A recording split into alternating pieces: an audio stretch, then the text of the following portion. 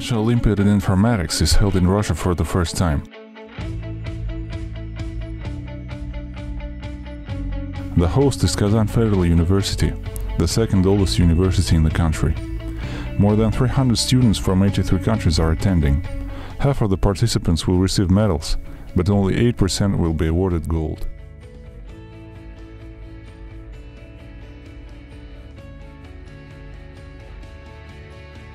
My name is Lumzin, I'm from Indonesia. My name is Tasha and I'm from Indonesia.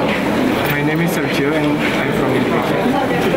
I think Kazan is a very beautiful country and the weather is also very good, and the accommodation for the participants are very satisfactory.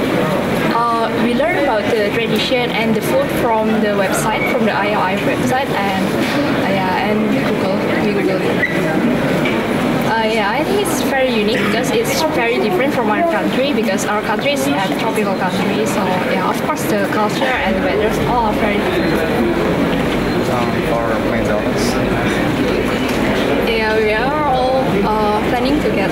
Of course, we want to get gold medals, but we will do our best. Very excited. Very excited. Hello dari Kazan Russia.